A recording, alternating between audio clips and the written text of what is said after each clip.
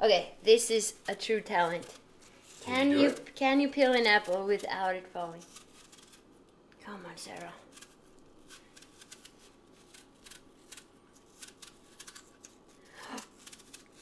Oh.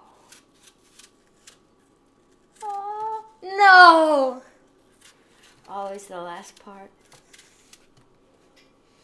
It's just the day today. It's always the last part that's terrible and everything. Hard days, I eat around 3,000 calories.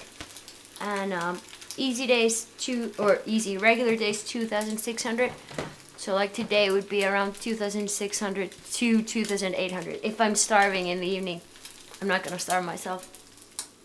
It's just to have like a routine of the nutrition. Guys aren't as strict in nutrition as the girls. That's what I have noticed. Do you think that hurts them? Is there something different biologically? I think it's mostly in girls' heads. Like, okay, nutrition can help you a lot, but if you make it affect you too much, like it affects me so much. If I eat bad, then I'm like, oh, I'm so heavy today. I'm like, I can feel my joints are stiffer than usual. Like, so much in the head just because I've read so much about how bad food can affect you. While the guys are like, if I'm bad, I'm bad. Like, they don't care. While the girls overthink everything.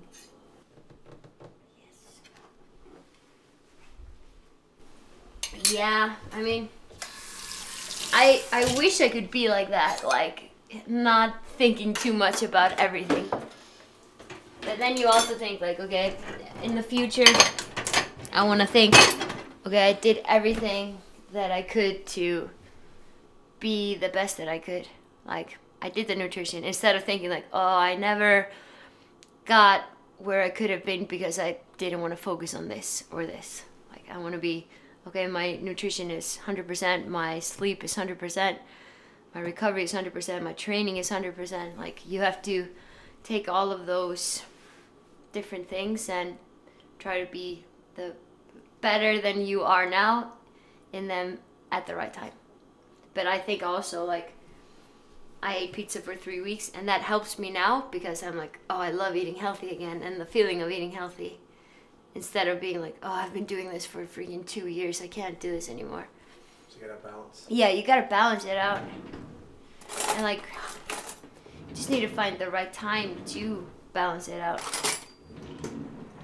Is there a guy that you've noticed that's like the worst than all the others? Like in nutrition, yeah. Or yeah, Fraser, he doesn't care. Thank God he has Sammy though now. Like, well, okay, Rich is also Chick-fil-A fan #1. It was crazy. Like, they don't eat at all.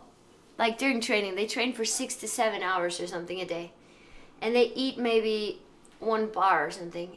And then one day he brought lunch with him. I was like, what? He's bringing lunch? And it's Chick-fil-A. So he eats Chick-fil-A. 20 minutes later, he does like a 40-minute workout.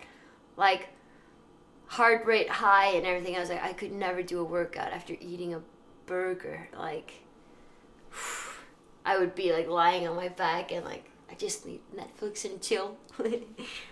But it didn't affect him at all. I mean, he's just so used to that. I think his first regionals also, he just got McDonald's or something. It's crazy. I wish I could be like, that's how I was in 2015. After, or like most evenings after training, I went to In-N-Out Burger and ate In-N-Out Burger every day. Oh, it's so good. It's my favorite. And after competing at the games, like on Friday, I went to Biology Pizza. And then on Saturday, I think I went to In-N-Out Burger again. Like, yeah.